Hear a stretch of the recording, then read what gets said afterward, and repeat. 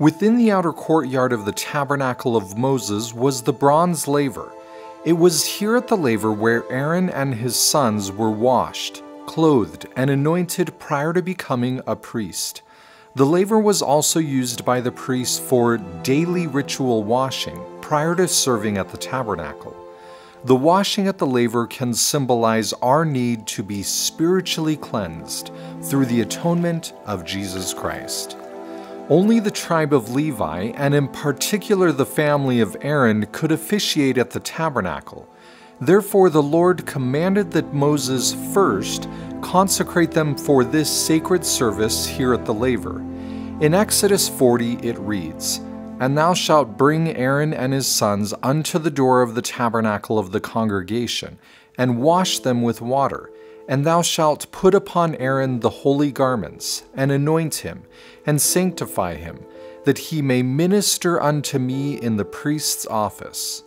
This consecration of the priests included three important and symbolic acts: washing, clothing, and anointing. These gestures were to demonstrate and teach Israel that the priests were authorized to act on their behalf.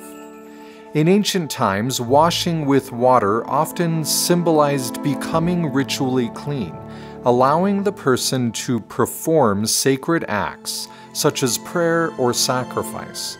Though we are not given any details about the washing process, many scholars speculate that it would include the washing of the full body. The scriptures include many references to ritual washing, including one from Psalms: "Wash me thoroughly from mine iniquity, and cleanse me from my sin." After the washing with water, the high priest and priests were clothed with holy garments. Unlike today, clothing in ancient times was very costly and difficult to make.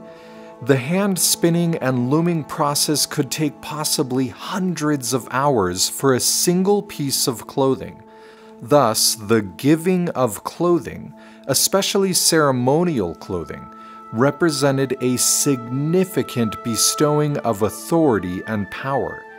Interestingly, the word atonement in Hebrew, or kafar, actually means to cover, possibly connecting the sacred priestly clothing, which covered the priests, with the atonement of Jesus Christ. Next, Moses was to anoint Aaron and his sons with sacred anointing oil and blood from the sacrifice. The oil was a special combination of pure olive oil with liquefied myrrh and other spices. Several stories in the Bible state that anointing oil was stored in an animal's horn, the horn often being a symbol of power and strength. The scriptures again do not provide any details how the priests were anointed with oil, but we are told about the process of anointing with blood, which may give us hints to the full process. Moses would first kill a ram and then save the blood in a dish. He would then place the blood on the right ear of the priest, then on his right thumb, and then on the right toe of his foot. This act of covering with blood certain parts of the body might seem strange to modern readers of the Bible, but understanding its significance can help us learn several powerful lessons. First, again, the meaning of the word atonement in Hebrew means to cover. Second, each of the body parts could represent the service at the tabernacle and to the Lord. The ear can symbolize the need to hear and follow the Word of God. The thumb can represent our actions and ability to labor in the work of the Lord. The toe often is a symbol of our daily walk, possibly teaching the priests that they were to walk in the paths of righteousness. By anointing with blood these parts of the body, it could serve as a reminder to the priests that all their actions and deeds should bring others to the Lord. According to one scholar, it could also symbolize that the priest, who represented Israel, was taking upon him the tokens of the death of the sacrifice. thus reminding him that it is only by the blood of the sacrifice that he is worthy and able to enter the Lord's presence. After being consecrated just once in their life before becoming a priest, the priest then would ritually wash their hands and feet daily at the laver before performing sacrifices and entering the holy place. This served as a constant reminder that they were to be spiritually clean prior to coming before the Lord.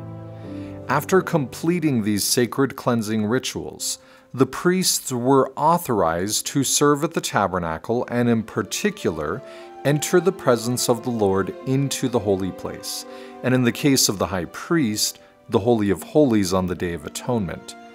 Though Israel would not participate in these sacred cleansing acts individually, the priests represented them all as if they too were able to be washed themselves.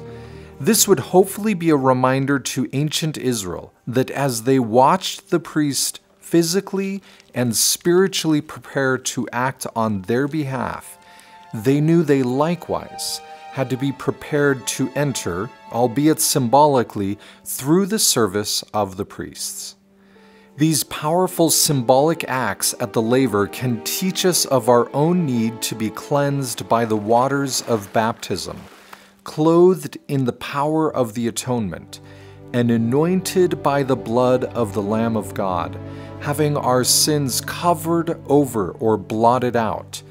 These rituals can be an outward representation of the truth that it is only through the atoning power of the Savior that we can ultimately be worthy and able to enter the presence of the Lord.